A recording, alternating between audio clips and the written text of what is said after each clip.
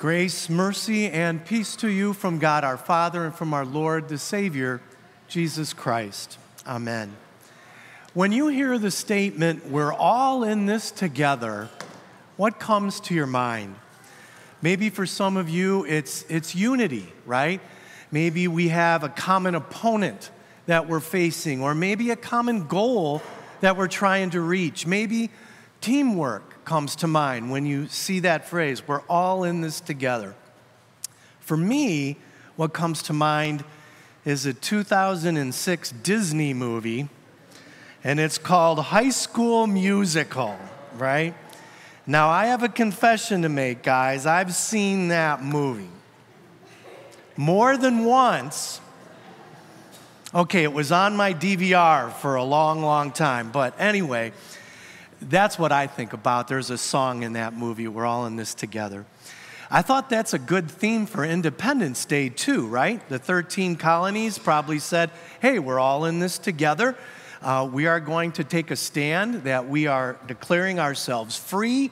We're independent states, but yet we're united as one. We're not going to be subject to Britain any longer." And then, of course, they were in it together as they fought a war to win that independence. So that's another thing that can come to mind when you hear "we're all in this together." That's also the theme of our text today. If you take a look at Acts chapter 4, which was read earlier, that's the theme. As Christians, we're all in this together. Yes, we're all different. We're different shapes. We're different sizes. We have different experiences. We have different gifts that God gave us. Yet we're all united together in Christ. And we're united in our trials as we live in the sin-filled world. And we're united by one Lord, one faith, one baptism, and I would say one purpose, because God has called each and every one of us to care. We are called to care. That's our theme for today. Now, when you hear that phrase, "we're all in this together," it's similar to another saying, "we're all in the same boat." Now, I know during COVID, some people would argue, "No, we're in the same storm, we're not in the same boat." But in the church, we are in the same boat. The early Christians, in fact, compared the church to a boat that was navigating the storms of this life. Churches are often designed as ships. They're shaped that way in their architecture. In fact, this main area of the church where you're sitting today is called the nave, and that's the word that we use to develop the word navy, okay? The congregation was viewed as the ship's crew following their captain, who is the pastor. So the next time you see Pastor Vogel, you can call him Skipper, okay? And that makes me Gilligan, so all right. I should have worn my hat today. All right. Now, the Apostle Peter even compared the church to a boat. He compared it to Noah's Ark. Now, Peter wanted to emphasize when he did that the unity that we have, the safety that we have within the church, and the care that God provides for each and every one of us through the church. God calls his people to support and to care for one another as we journey to our final destination, which is our heavenly home, that place that Jesus is preparing for us. Now, we know in the story of Noah's Ark that the flood was a very destructive thing. Yet, that flood resulted in beauty. If you think about the Rocky Mountains, or if you think about the Grand Canyon, or Niagara Falls, those are sites just in this country. You can see the beauty that resulted from that flood. And that's similar to how we live our lives in this world. Sometimes you can be living your best life, everything's going smoothly, there's smooth sailing, but then you get hit with a deluge and it leaves you drowning. Maybe your spouse has an affair. Maybe your job is cut. Maybe you're diagnosed with cancer. Yet, even in destructive storms such as that, Jesus can bring about good and beauty in your life. That's his promise in Romans 8:28. Life's storms often cause us to realize what's really important in this life and what's eternal as we live in this life. Now, just before our text in Acts 4, we meet Peter and John, and they went through this storm of adversity. God allowed them to heal a man who had been crippled from birth. And they were overjoyed that God allowed them to do that.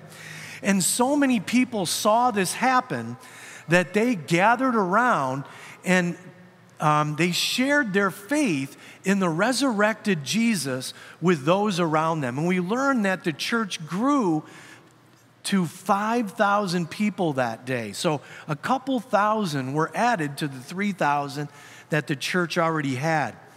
And so the Jewish leaders were upset with them preaching in Jesus' name. So they took John and they took Peter and they threw them in prison. Now, everybody had seen what had happened, what they had done, and nobody could deny the miracle.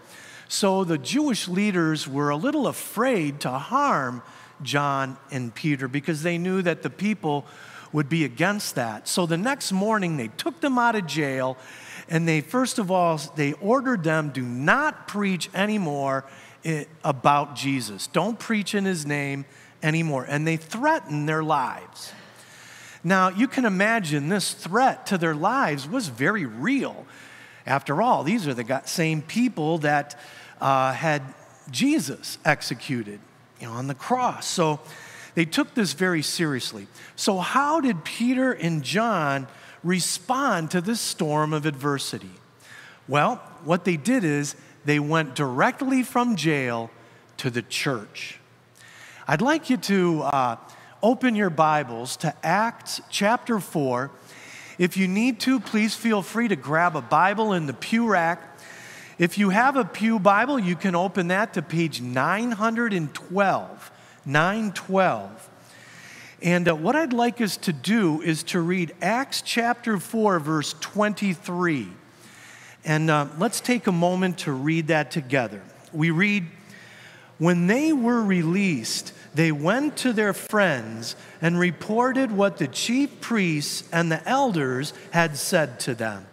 Notice what they call the church, their friends. They went to their friends, and how did the church react?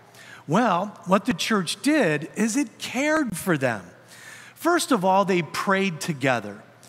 It's interesting, the church didn't say, "Hey, we'll pray for you, just get out of here, you're putting us in danger." Right? They didn't say that.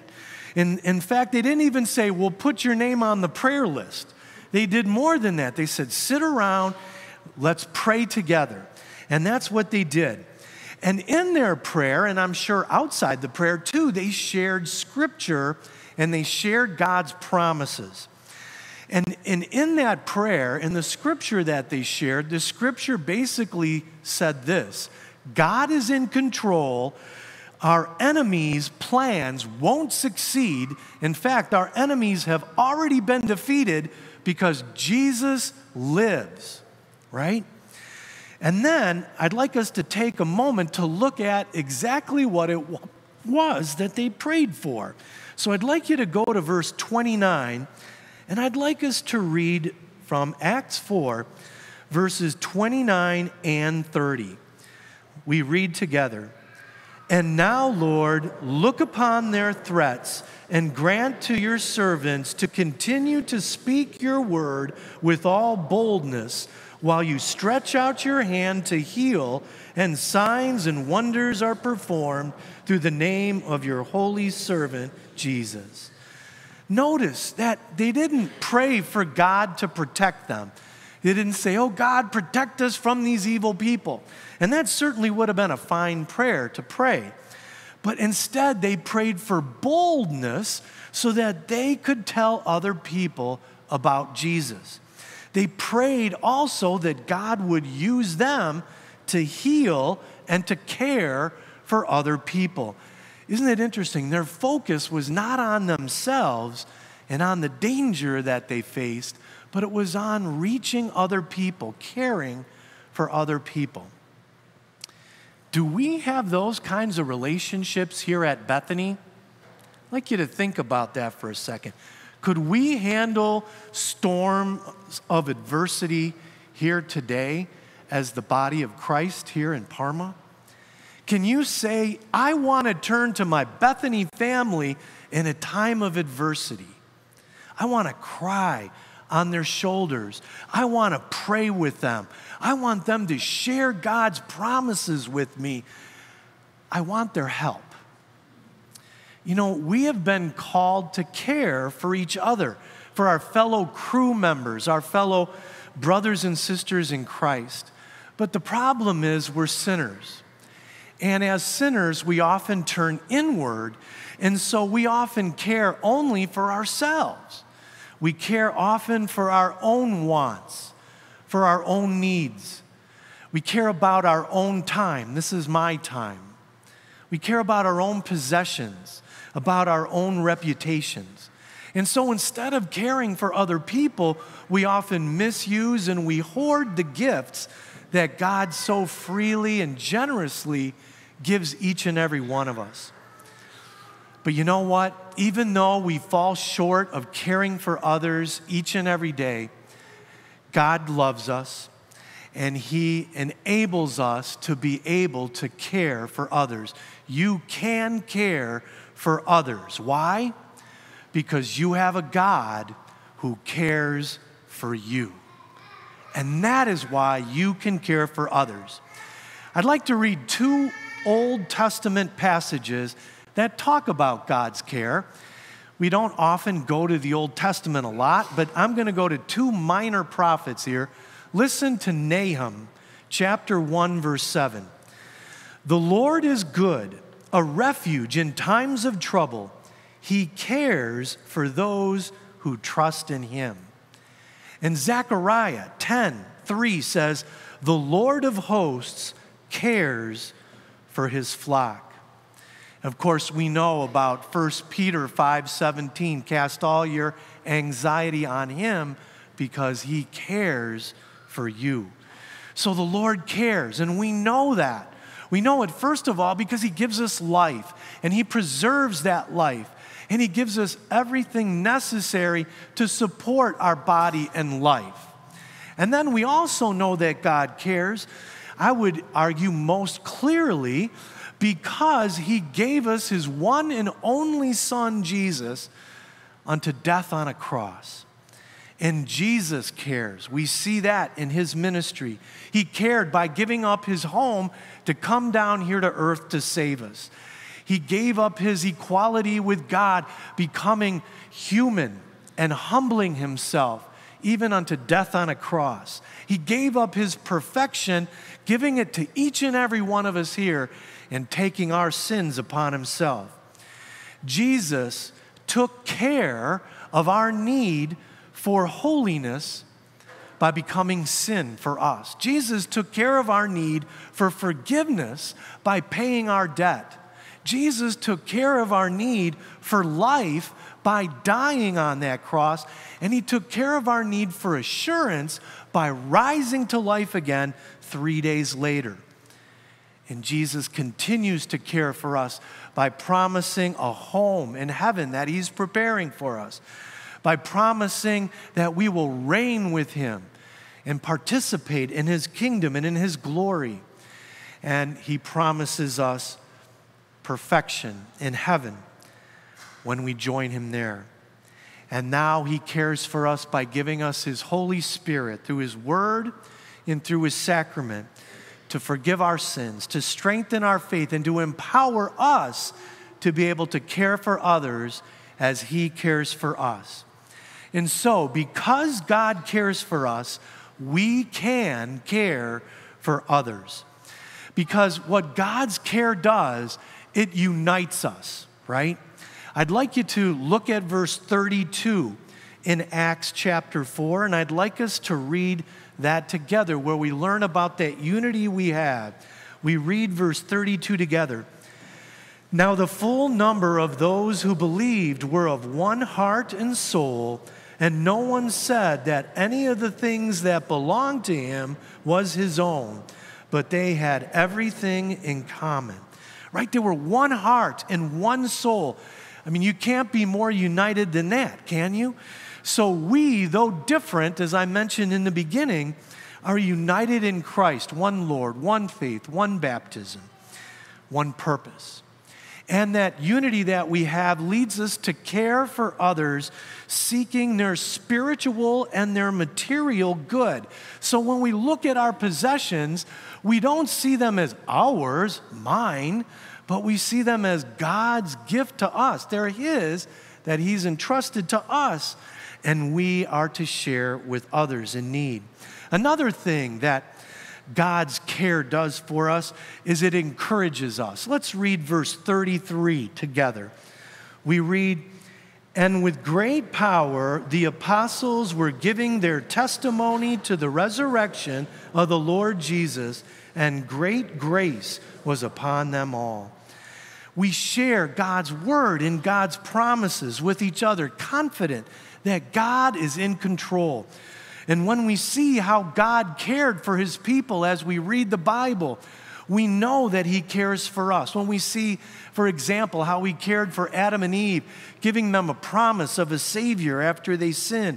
When we see how He cared for Noah, leading him to safety in the ark.